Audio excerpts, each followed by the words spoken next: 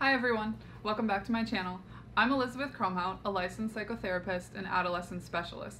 In this video, I'm going to introduce myself, explain who I am, what my qualifications are, and what type of clients I work best with. When I was younger, I really hated high school. My grade was super cliquey, and I wanted out as fast as possible. In my home state, there's a program called PSEO, where the state will actually pay 100% of your college tuition if you're in the top third of your high school class. So my best friend and I went across the street to the junior college and we attended there full time during our junior and senior years of high school.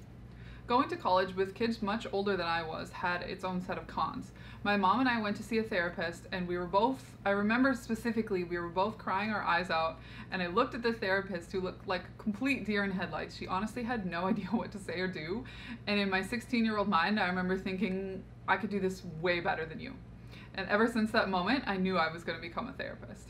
I graduated high school with 2 full years of college done, so I transferred to California Lutheran University up in Thousand Oaks, went there for 2 more years and graduated with a degree in clinical psychology, and then I went to Pepperdine University to get my master's in clinical psychology as well, so I could be a marriage and family therapist.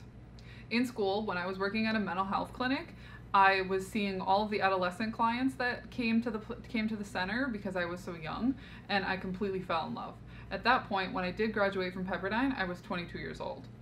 My age was an asset when I was working with the adolescents because they felt like I wasn't their parent, yet I was still a more knowledgeable adult. I branded myself as LA Teen Therapist, and I've been working with adolescents and their families ever since. I'm very familiar with both the private and the public school systems around Santa Monica.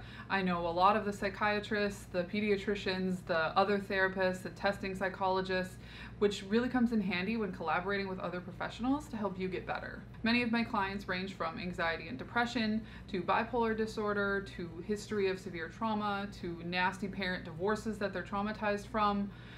I really work with a whole range of any issues that could be coming up in the adolescent developmental phase.